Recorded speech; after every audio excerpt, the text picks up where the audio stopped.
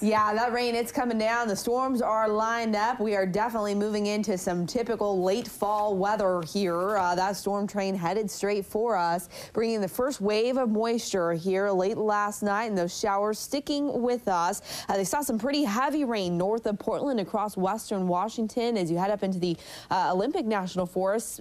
Some locations seeing as much as 2 inches of rain, about half of an inch near Seattle. When you get down closer to Portland, about half that. Then when you head down to the southern Willamette Valley, we have just now started to see those showers falling. They are going to stick with us, though. The one thing is it's not cold. It's actually pretty warm. Temperatures right now 57 degrees at the Eugene Airport, and we're seeing mid-50s here all across the state until you get down into the southeast corner.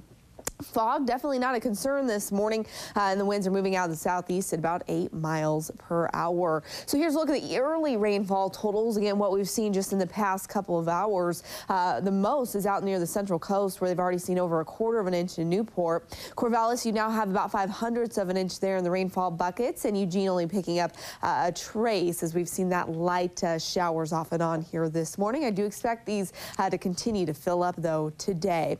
So here's a look at the storm that's we're starting to see the showers out ahead of this morning. The actual front will not move through until later tonight. So we'll see some heavier rain coming up later this evening. But before then, those showers and the clouds will definitely stick with us. And what's always true for a cold front is that we see warm air ahead of that and cold air in behind. So we are going to see a much colder air mass move in. And in this case, it's a big difference as well.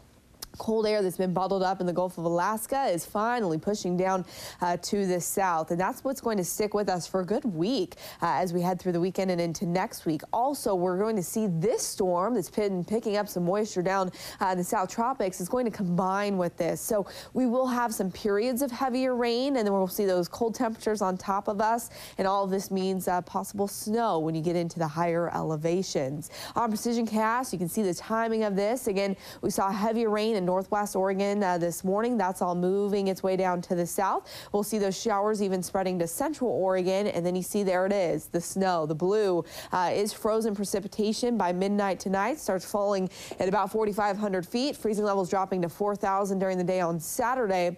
Now on Saturday, the showers will be much more widespread and much lighter, but come Sunday, we'll see another round of heavier rain. So we are going to continue to see soggy conditions all the way through next week. The bottom line is that today is going to be very wet, but it will be warmer. On Saturday, we'll see less rain move in, but much cooler temperatures. Possible thunder showers in the mix on Sunday. And then again, those snow levels dropping to about 4,000 feet by Saturday night, not getting above 4,500 feet for the next week. So along the coast, highs will be right at about 60 today. Again, chances for rain every day this week. The Umpqua Basin, mid-60s. You drop to the 50s tomorrow. For the Cascades, upper 40s today. Again, dropping below freezing here overnight, changing over to snow by Saturday morning. For Central Oregon, highs at about 67 today. Scattered showers. Saturday could see a few sprinkles, but better chances for rain on Sunday. And note this. Look at these overnight lows dropping below freezing, so we could see a little bit of snow there early in the day. And then for the valley, highs will be back into the low 60s. Scattered showers today, isolated showers tomorrow, thunder showers Sunday, and next week it's going to be wet and cold.